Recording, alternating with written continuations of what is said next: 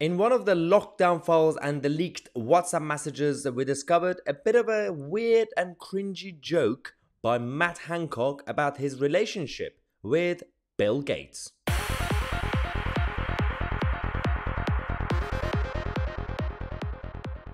We keep finding out more stuff when it comes to these leaked WhatsApp messages every single day. Some of it is very important, some of it is just ridiculous and it's just cringy. One of them is about this. Matt Hancock, in a WhatsApp conversation with his advisors, was talking about Bill Gates. Now, when the mainstream media, well, the press, the Telegraph, released this and talked about it, it wasn't really that important. They didn't really mention it as some sort of kind of conspiracy theory, but it was more lighthearted, like how he joked about Bill Gates. But when you look at it properly, you can come up with a number of questions about this relationship. Now, we know that Hancock and Bill Gates do have a relationship and they like each other, they hang out, they have conversations, and they have helped each other in the past. And this is the problem I have. It's the fundamental issue when it comes to having direct access to the top of the power.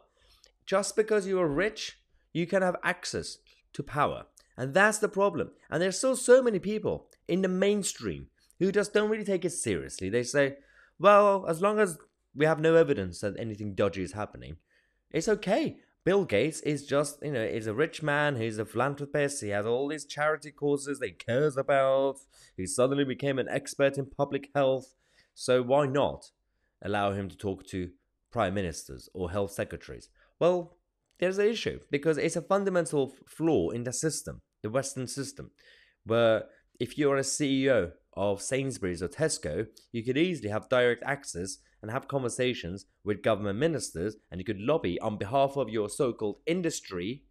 But in reality, anything that politicians would do for Sainsbury's or Tesco, they're not going to be helping the whole of the supermarket industry, the food industry, for example. It's going to be helping the big businesses, the big supermarkets. So a random small corner shop or an off-license in a small town, or all of them as a collective in the country, they have no say.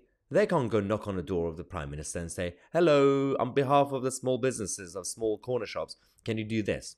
No. And that's why it's a fundamental problem with having even a relationship, close relationship between Hancock and Bill Gates. Anyway, let's get into it because there was a moment where he joked about, let's get Bill Gates to do something for us. And Matt Hancock said he owes me one. And it was joking. It was a jokey comment, but it was basically some sort of like a name-dropping, bragging sort of thing, humble brag. Let's go into the WhatsApp messages. 25th of January, 2021.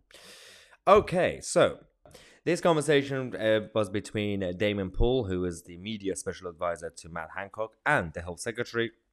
Damon said, have you spoken with Tedros, the head of the World Health Organization, about NVAP, which was the new variant assessment platform?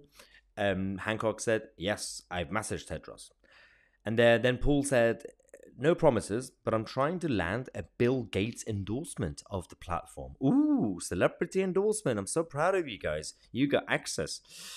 Emma Hancock said, haha, tell him that considering how many people I'm getting his chips injected into, he owes me one. Ha ha. So, firstly, it's not funny. I'm laughing because it's just ridiculous. They think this is some sort of inside joke.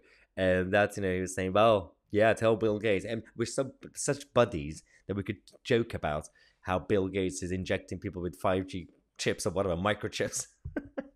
But the whole problem is that why this relationship between, essentially I'm going to call them rich celebrities with no expertise and governments is so normalized that it's not the same as, in the past when you want to at times you have policy on sport or health and you randomly get in touch with some sort of athlete and you don't even know that person, but you get them to do some sort of video endorsement or campaign for that policy. That's different. And even that, I'm not really in favor of, but I get the concept. But the relationship between people like Bill Gates and government is very different. I'm not really going to go tinfoil hat and say, I know for sure what sort of conversations they have behind closed doors because I don't have the evidence. But even on the surface, I'm still criticizing it. Why should there be so easily normalized that Hancock could just get in touch with Bill Gates and it's not just endorsement. They actually got this guy to give them advice.